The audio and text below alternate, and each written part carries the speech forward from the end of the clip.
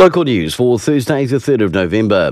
The transition of UCOL becoming part of the national vocational education provider, Te Pukenga, has been complete 130 years after the Manawatu campus of UCOL was founded.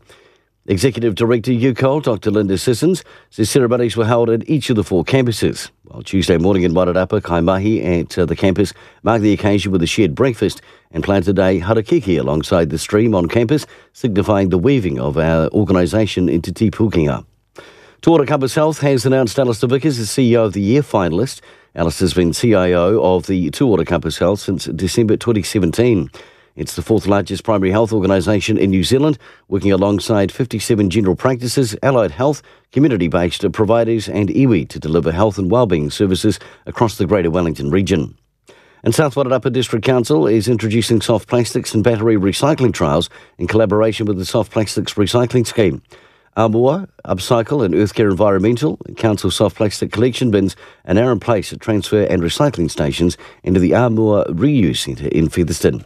For local news and sport, I'm Brent Gare.